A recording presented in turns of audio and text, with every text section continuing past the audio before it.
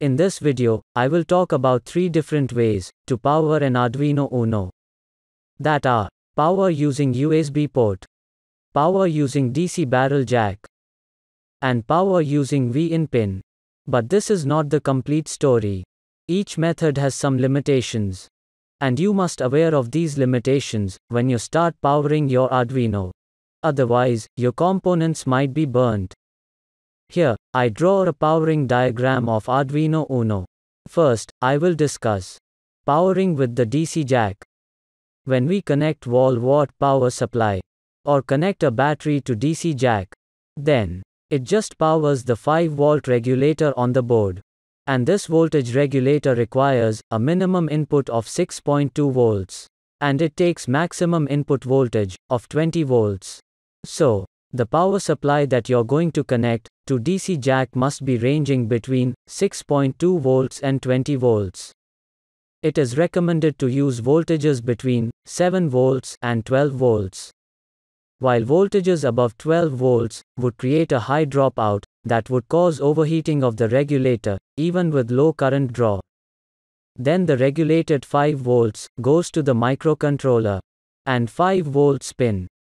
Also, to 3.3 volts regulator. The regulator lower down the voltages. And then, the regulated 3.3 volts are available at 3.3 volts pin on power rail. The next thing about that 5-volt regulator. It can provide up to 1 ampere of current.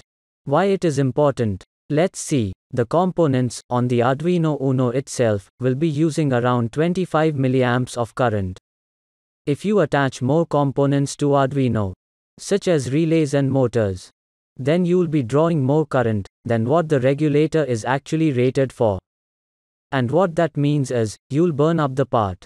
So, while powering the Arduino, keep in mind the 1 amp limit of voltage regulator. DC jack itself is a 2.1 mm plug, with the positive pin going to the central part of the jack. And it's important to use center positive plug. But if you accidentally use a center negative plug, it reverses the polarity. Then what happens? For your luck, there is a diode. And this diode protects against the reverse polarity. And it will save your components from damage. Second method to power the Arduino is power using VInPin. The voltage requirement for the VInPin is the same as with the DC jack. Because the VInPin is connected to the 5-volt regulator. But the one thing you must keep in mind, it does not have any reverse polarity protection. Because there's no protection diode. So, make sure that always connect the positive voltages to VInPin. The last thing that I want to discuss is relates to VInPin or DC jack. Notice, there is P-channel MOSFET that is connected to USB port, and it works like a switch. When it is open, then no current can flow. And when closed, the current is able to flow. If the voltage on this switch is greater than 6.6 volts, then this switch is open. And when that switch is open, it disables the power line from the USB port. So what does this mean? It means that, if you apply the voltage to the USB port and DC jack at the same time, then the power from USB will be ignored. Note that, it only disabled the USB power, but still, you will be able to upload the sketch and exchange data between Arduino and computer. Third method to power the Arduino is power using USB port. It is directly connected to the voltage regulator's output. You might also connect 5 volts mobile charger to power the Arduino. If the power comes from a computer, then there is a current limitation of 500 milliamps. As we have discussed before, drawing more current than the component is rated for can damage the Arduino board.